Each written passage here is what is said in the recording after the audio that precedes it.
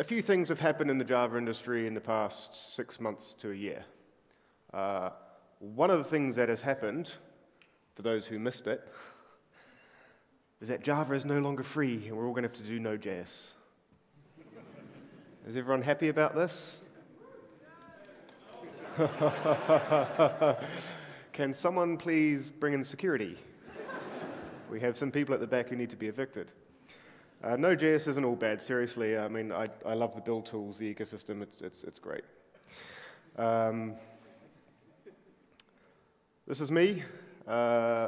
This talk is a very biased talk, and I'm not gonna hold back on that. I'm the director of AdoptOpenJDK, which is an OpenJDK binary distribution, and I'm going to be focusing mainly on that towards the end of the talk, because like I said, I'm biased and I got given 20 minutes, so why not? What I'm going to cover today, some quick terminology, what happened with Oracle's Java, what options you have going forwards. Some of them include paying some people some money, some of them include running away screaming, others involve you actually having to make an informed choice, and I'll try and help you walk through that. So on and so forth. Then I'm going to tell you a lot about AdoptOpenJDK, because again, I'm biased. So some terminology. There's a lot of confusion about what Java in OpenJDK is, what a Java specification is, what a JSR is, all that sort of stuff, right? So to be very clear, you have Java, the standard edition, okay? This is the specification of Java, right? It's the JVM, it's the core libraries, it's the thing that you've all been using for the past, I don't know, 15, 20 years for some of you. It is defined through the standards body, which is called the Java community process, and you create Java specification requests to make changes to the platform. And this is how Java has been evolved for a very, very long time. And so you'll get an umbrella JSR for Java 8, you'll get an umbrella JSR for Java 9, 10, 11, and within that you'll have functional JSRs, so things like when Lambdas came out that had a JSR covering it, the module system, so on and so forth. You have a Java development kit, which we all know what that is, and it's often tested using this thing called the Technical Compatibility Kit, or the TCK. Now, to be able to call yourself Java, or to say you have met the Java specification, your distribution must pass the TCK. So it's one of the things that some of you may want to look out for if you're going to choose a new distribution going forwards. OpenJDK. Does anyone here not know what OpenJDK is? Yes, after about 10 years, everyone now knows. Good, so I don't need to go into this. Fantastic. So what happened? This happened.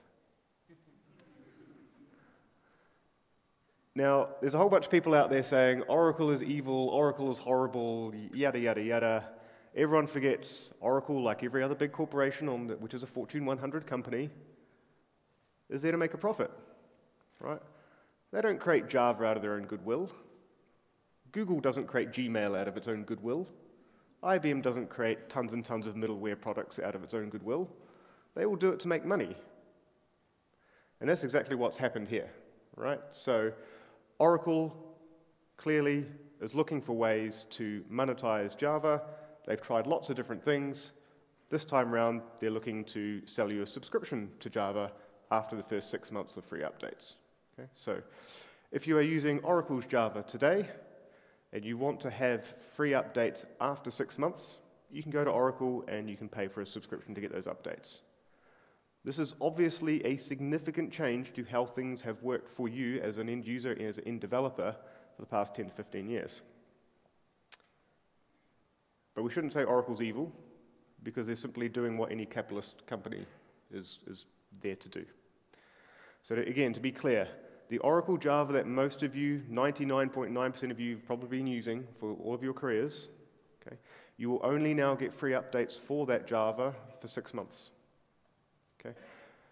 Java 8, for example, if you're using Oracle's Java 8, if you want to get free updates for Oracle Java 8, you can no longer get free updates for Oracle Java 8. You must go and pay Oracle. Same for Java 11. Okay. There is a lot of devil in the detail behind this. There is a massive document. So take a photo or take note of that bit.ly link. It's about a 20-page document explaining the exact ins and outs of when you have the rights to use which version of Java for free or not for free, when the cutover dates are, what's happened to WebStart and OpenJFX and all these other things. Right, so I won't bore you with all that detail now. So, what are your options? All of a sudden you go to oracle.com and you go to download your Java and you're being told you need to enter a license agreement or a subscription agreement. And so you have three choices. Right, which pill do we take? Choice number one. Come on, slides, whoops.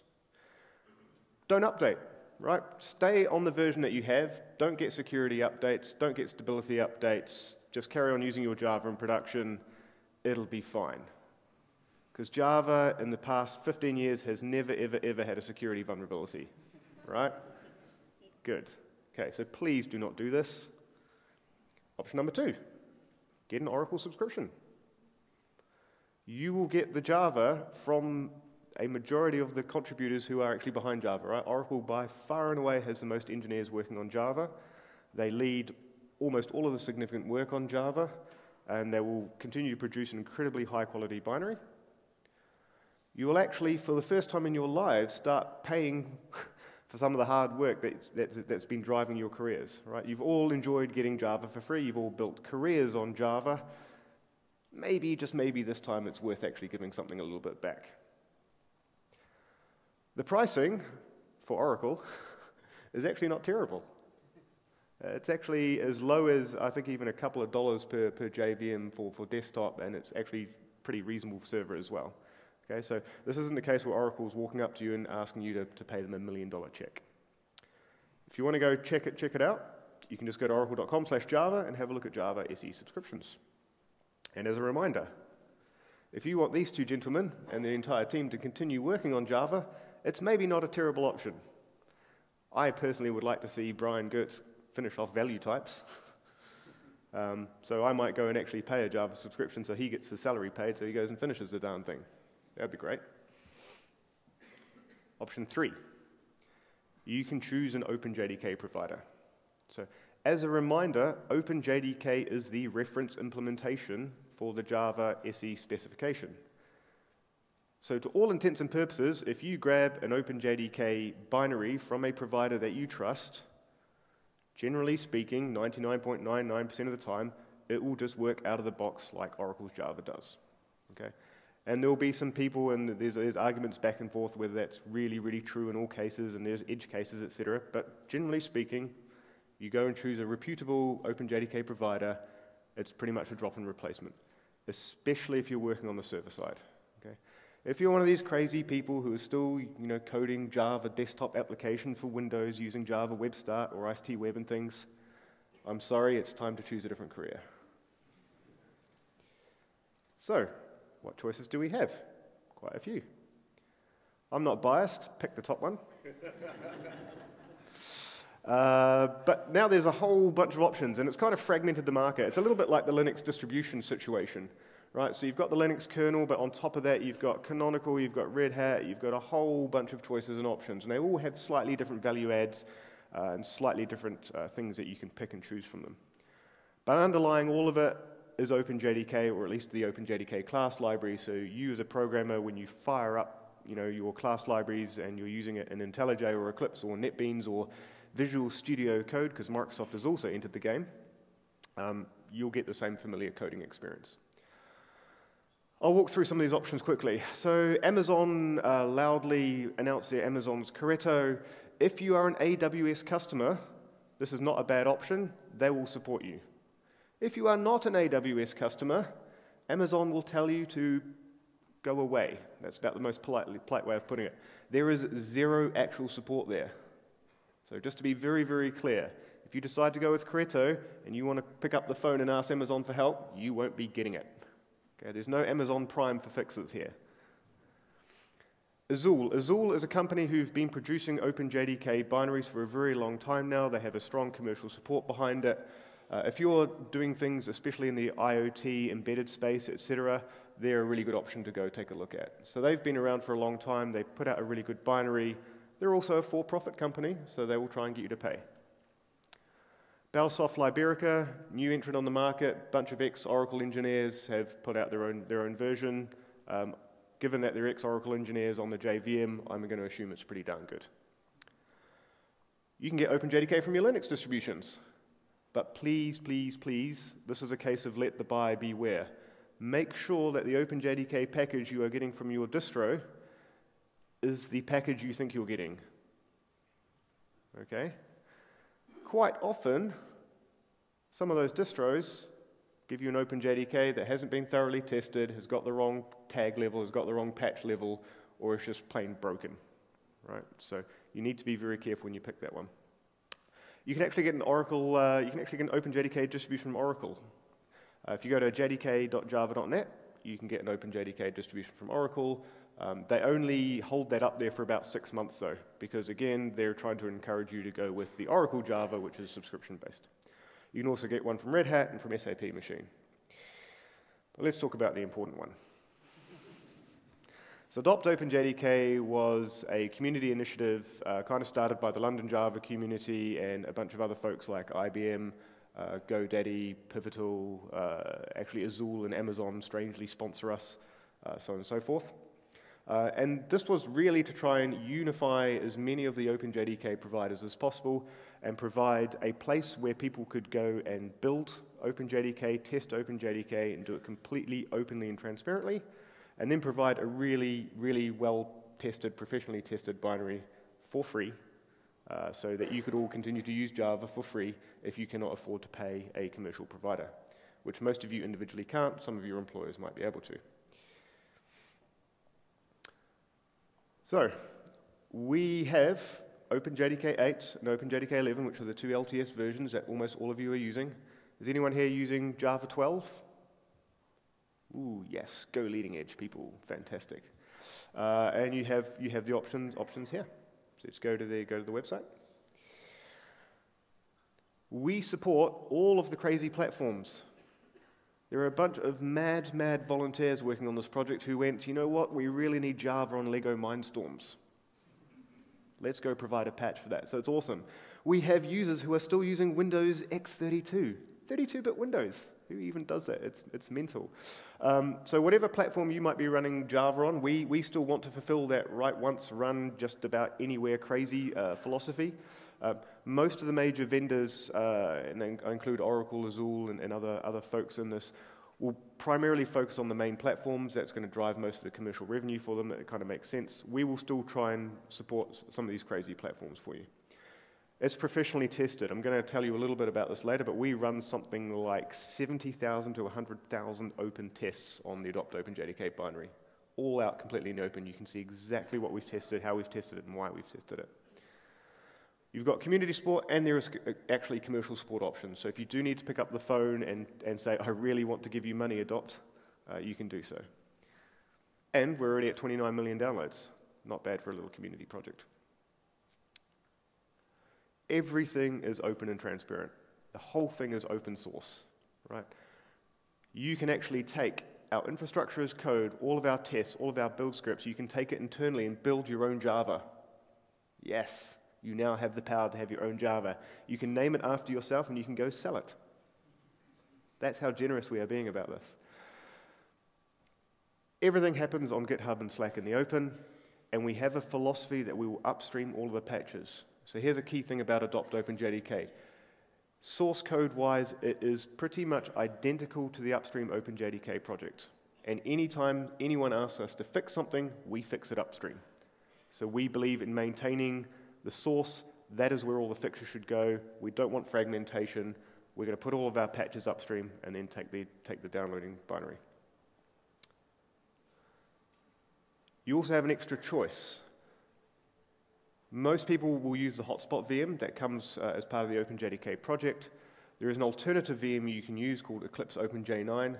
Some people have found Eclipse OpenJ9 to be more efficient in cloud and container workloads. Again, this is a case of let the buyer beware. You need to test it on your workload. But again, there's an interesting option here that you can go and explore. And again, it's for free. These are all the people who are currently supporting, either through engineering effort or through donations, supporting AdoptOpenJDK. And there's some pretty big names on here, right? So you see Microsoft, IBM, Sneak. They're pretty big these days, so on and so forth. And so it's really amazing the amount of vendors and the amount of people that have decided to come behind this community. We have people who have admitted that they're actually using us, which is fantastic. So giant cloud companies like Pivotal are using AdoptOpenJDK binaries in production. Fantastic. Downloads. Now this is what we found to be really interesting. We do have AdoptOpenJDK on Docker Hub. We have it on Homebrew for Brew for Mac installs. And interestingly, you can see here that Java 8 still dominates. Java 11 is definitely catching up. No one really bothered with Java 9 or Java 10. But Java 12, for some strange reason, is deemed to be exciting. We're not really sure why. If you know why, come tell me afterwards. I'd be very curious to find out. How it all works. We have a bunch of teams under the Technical Steering Committee, which any of you can come and join. We have, I think, something like about 80 extremely active volunteers and about another 120 to 200 volunteers who commit patches and things to the project. So we've got infrastructure, we do everything in Ansible, we've got this gigantic build farm out there on various clouds. If you're into doing bash scripting work, anyone here like bash? Yes! Come join this project. There is more bash you can shake a stick at. It's fantastic. We have tests. We have like over 100,000 tests, and obviously on a test run, at least 30 of them break. So if you're into testing, then please come and help us out. We really want to get to green. We've got website work. So if you are a Node.js developer, that's the place for you. The website is actually written in Node.js. Woohoo! Crazy stuff. So on and so forth. 3 minutes left. Brilliant. This is how it works. We go and get OpenJDK from upstream.